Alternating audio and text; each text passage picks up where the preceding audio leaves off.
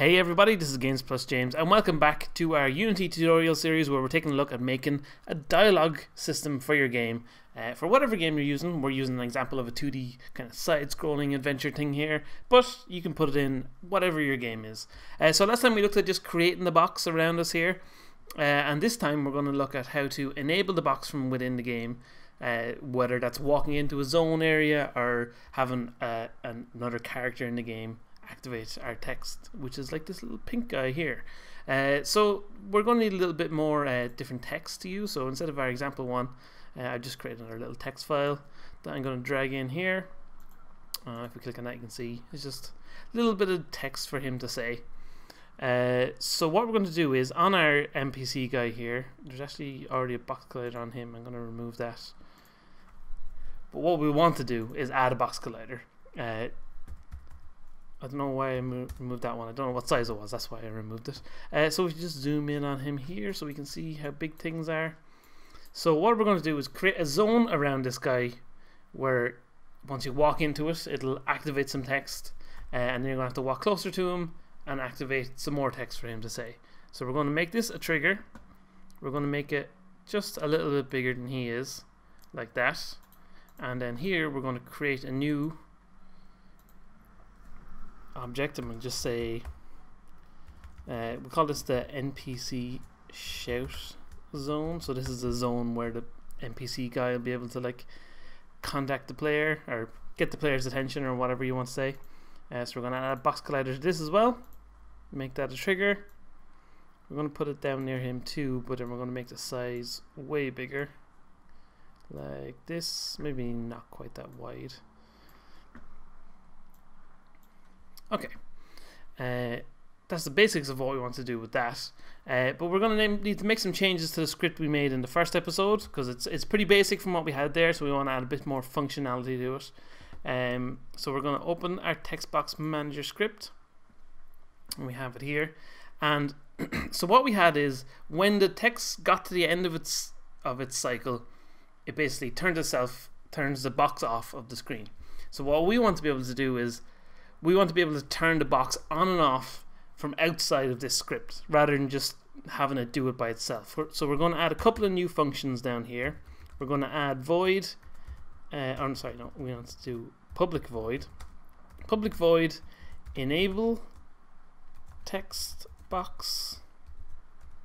And write some curly brackets. And we also want to do public void disable text box. Like that, and put some curly brackets there. So we've already shown how we disable the box, which is with this line of code, where if the current line is greater than the end of that line, we disable the code, or disable the box. So we're going to copy that and put that into our disable text box here. And then so that we're not just using the same lines of code again, we're going to delete that bit there, and we're just going to call disable text box from here. So put that in there. So now whenever our current line is bigger than our ending line, we'll call our disable text box and it'll go down here and it'll do that line here. And obviously if we want to enable the text boxes, basically we want to do the opposite of this. So we'll copy that and we'll paste it in there and we'll say true. And we don't want our update script here is always trying to update the lines, and it's cycling through the code whenever the return button is pressed. So obviously we don't want it doing that when the text box isn't active. Actually, I don't know why I put a semicolon there. But we don't want it doing that when the text box isn't active. So we're going to add an extra little bool variable up here. We're going to say public bool, we'll just call it is active. And basically we're going to say down here in our update loop, if not is active, so if our text box isn't active and isn't being shown, then we don't need to update the current line at any point. So we'll just say return here. So then none of this code is running, so we don't have to worry about it. And at the moment, if we just pop back into our game here and wait for all this to compile, just go back to our text box manager. So we'll say we know that our box is active at the start, so we're just going to turn that on for a second. we have it so that when the thing is starting up, our text is active, and that's fine. We go through that, and now it goes offline as soon as it gets to line 3, or as soon as we finish line 3. So we want the system to be able. The reason I had is active checked there is if we don't have is active checked and we press play, now the text box itself is active on the screen, but the code isn't running. So if we hit enter, nothing happens and it doesn't cycle through the code. So rather than having to remember to set this up the exact right way every single time, we want to remember that you have to turn off your dialog boxes before the game starts or anything like that. Or say if you're in a situation where you want dialogue straight away, you have to remember to have your dialog boxes turned on. We'll just build that into the code itself. So we just need to reload these for a second. In our start function here, what we'll just say is if is active is true, then we're going to enable the text box. Else, so if is active is false basically, then what we're going to do is disable the text box.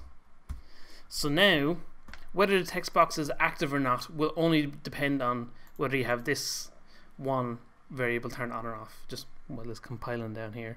So if we have it off while we start the game, then we'll hit play and our text box should disappear just like that, and now we can wander around. But if we turn it on and press play, once it starts up, we see the text box is there and we can cycle through it.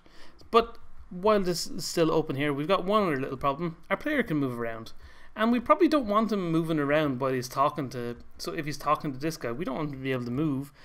If there's a little bit of text on screen, you want him to be frozen still.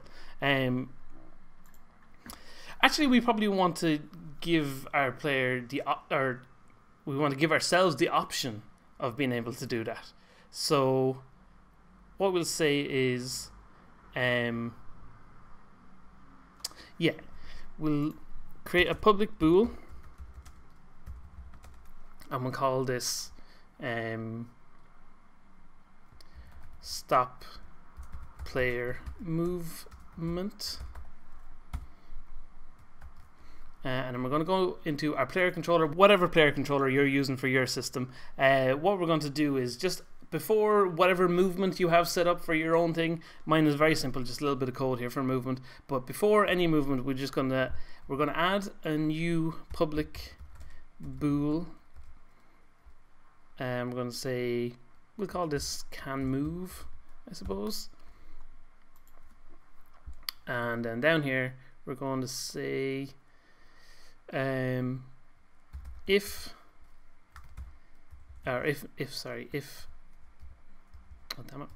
not can move, like that, then we're going to basically we're saying if can move is false, so the player is not allowed to move at the moment, we'll just return like that. So then the code doesn't go down to any of this stuff, and we can just not worry about the player inputting anything while the game is running. So if we go back into our text box manager, if stop player movement is true, then basically down here we're going to say when our text box is being enabled or disabled, we're going to say if stop player movement is true, then since we've already in our script we've already found our player controller script, we did that in the last episode, we're going to say down here player dot can move is equal to false, and no matter what, we're going to want to set the player dot can move is equal to true when the box is disabled, because even if he's able to move the whole time, we just to save ourselves a couple of lines of code, we're going to say, well, no matter what, we're going to want our player to be able to move afterwards. So now if we pop back in here, once this compiles down, we should be able to see that the player can't move while the box is active on the screen.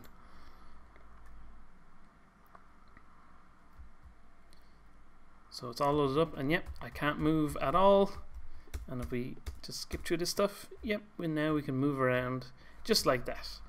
But we want to be able to demonstrate activating and deactivating our text boxes outside of just turning it on straight away at the very start. So if we go back in here, we'll set this not to active because we don't want text boxes appearing all the time.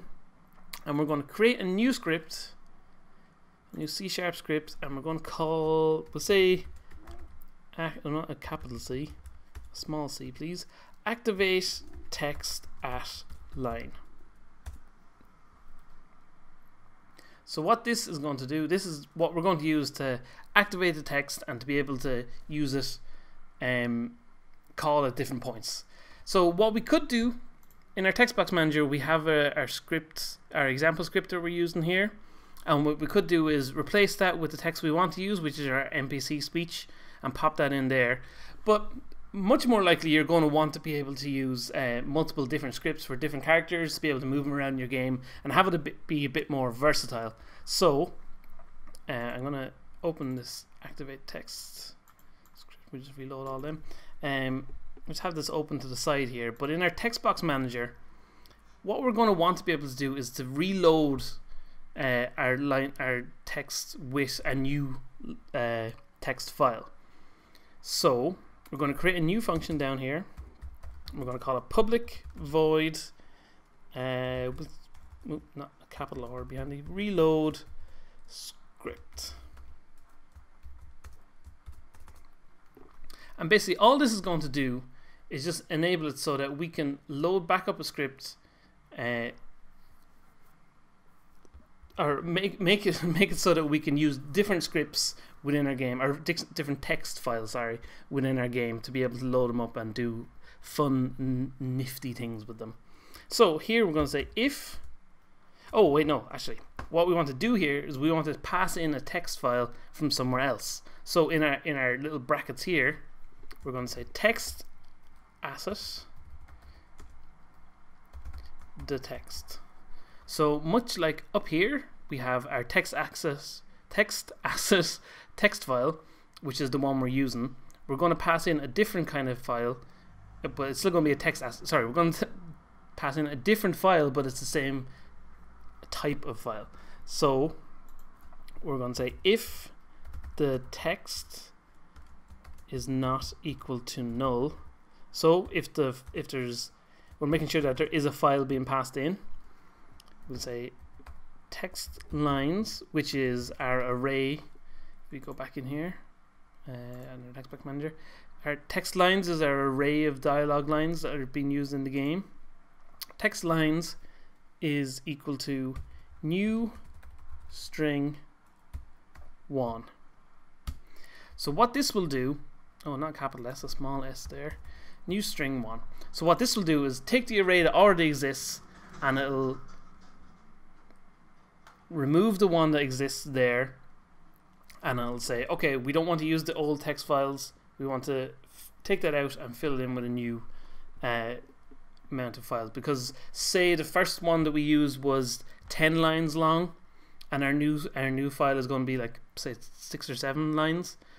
What we're ending up then with is 3 redundant lines that are being used in this array, and we don't really need to do that. So what we're going to do is just make it so it's just one, back down to like being one length of array, and then it's going to populate with all the new lines from our new script. And how we're going to do that is basically the exact same as we did up here.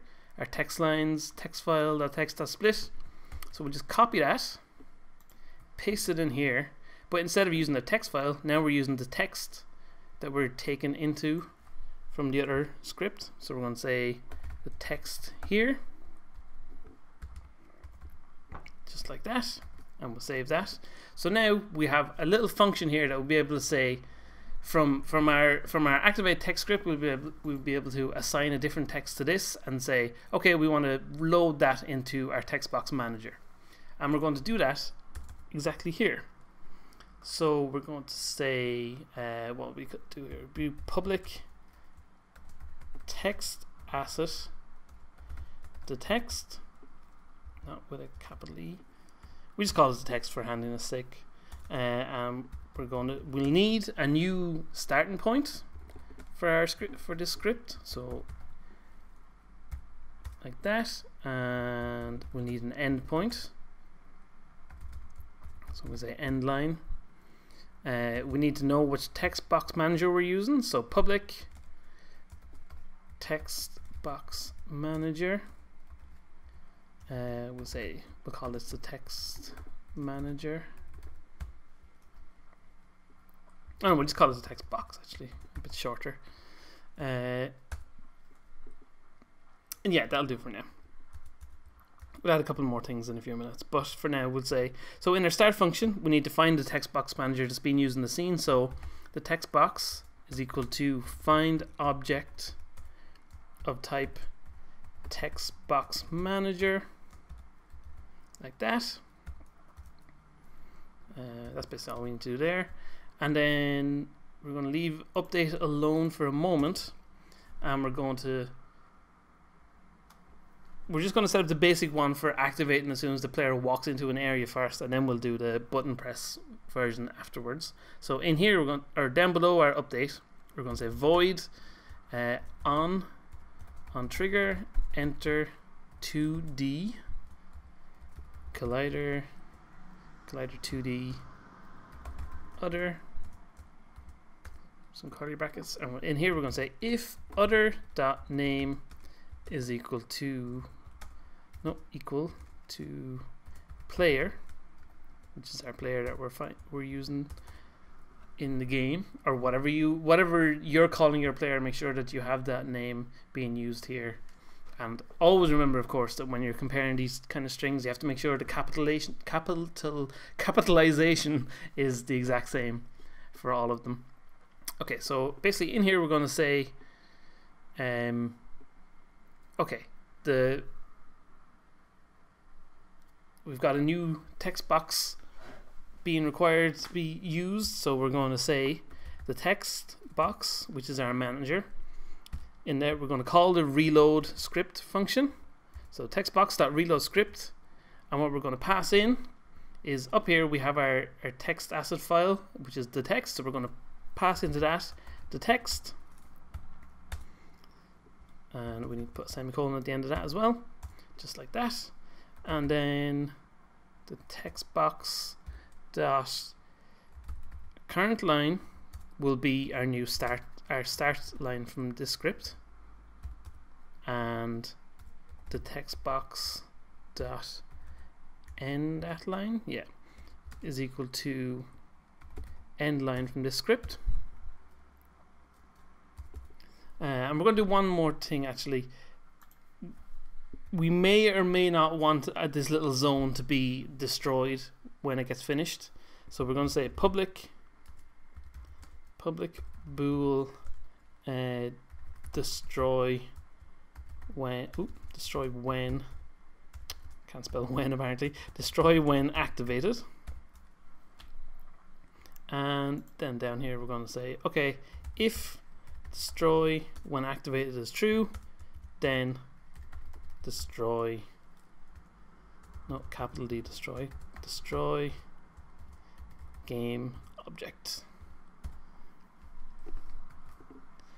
So we'll save that, and we'll just pop back into the game here. So the way we want that destroy when active to work is, say with this guy, he has this zone around him that when you walk into, the dialog box gets activated, and we don't need him to be shouting at the player every time, so we're going to leave that activated, or we're going to leave that, make sure that's destroyed, sorry, once it's done. So on our shout zone script, we're going to add that new script we just created, which is activate text at line.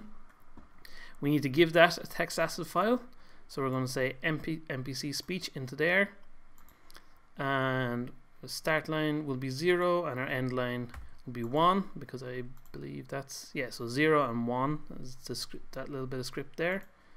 And we want it to destroy when activated. Well, not when activated, I suppose. I will leave it at that for now, but that's probably not very logical sentence, because it's not destroyed when it's activated, it's destroyed once it's finished playing. But I suppose this is destroyed as soon as it's activated. The text box is what keeps playing. Okay, that does make sense then. Okay, so we'll save this and we'll just run this now to see how it works. So if we just highlight the text box manager, we can see our original file is still loaded up there. We've got our example file in there, and we've got our 10 lines of text here. It's been deactivated obviously because we had isActive turned off, so that's fine. So if we move our player just into the zone, well, it reloaded the file like we wanted. It still says text file here, that's fine, but it reloaded the dialog just the way we wanted, but for some reason it didn't activate our text box, which is obviously not what we want. Because we didn't say the text box dot enable. Is it enable text box? Yes, it is, isn't it? We didn't add that bit of script, so it doesn't know to enable the text box. Because remember, we added that function in here. So, of course, if we go back in here now, hit play again, should see again. So we see our 10 lines pop up. If we walk over to the right, oh, our text pops up. It's not being activated. Is that not part of the is? Oh, we're not setting the isActive to be true. isActive is equal to true when it's enabled, and isActive is equal to false when disabled. So this is the thing. Scripts don't always work first time. If you can manage to think them through properly, that's always helpful, of course, but there's you need to, that's why it's best to do things gradually like this, not to like write a whole big 100 and 200 lines of code in a script and then you find out that it doesn't work somewhere along the line. You want to do little bits and pieces like this. So now we walked over and we got the right bit of script. We got, hey there, who are you? And then we're like, who are you, Mr. Man? And we go try to talk to him, but we have no way of activating any kind of text with this guy. So we're going to add on our NPC, we're going to add the same bit of script again. Activate text at line script, but we wanted, rather than just being activated by our NPC guy or us walking close to him, we want to be activated by pressing a button when we're close to him. So if we go back in here and back to our activate text at line script, what we're going to do here now, we're going to add a couple of extra bools in here. We're going to say public bool require button press, and public bool, this doesn't need to be public actually, we can just make this a private bool. Private bool wait for press. So in here, I think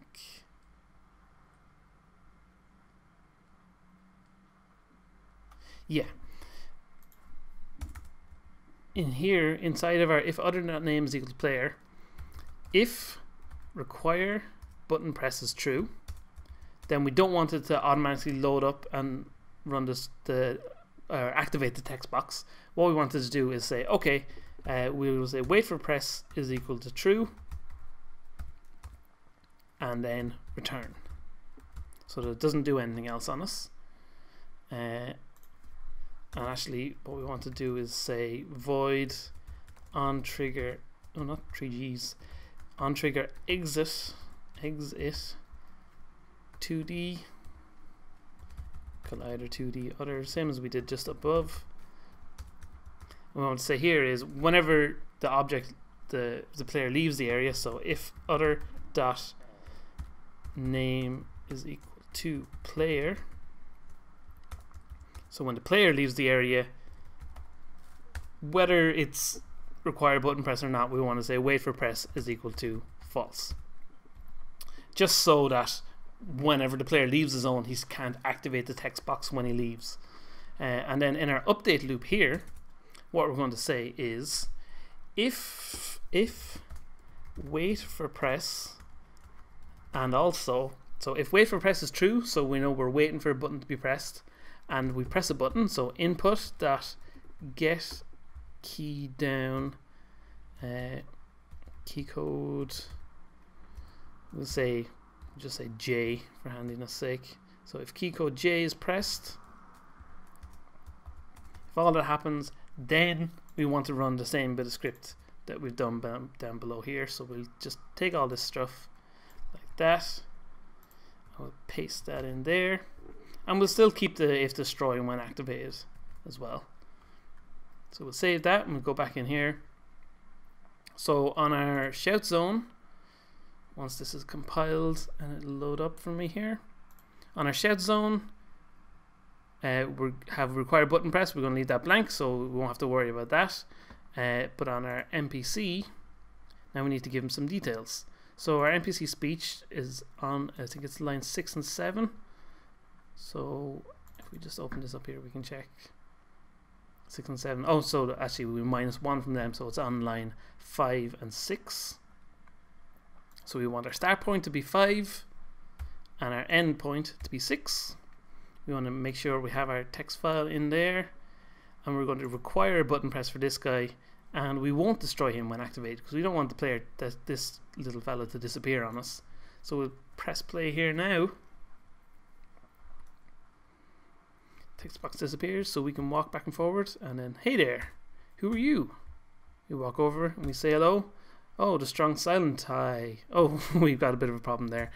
But our text box is loading up just the way we want it to. There's this one tiny little issue, which is, I'm fairly sure that on our canvas, if we just zoom it out a bit and go in here, we never resized our text box. Yeah, so you can see it's super tiny. So we'll just grab this and make it big like that.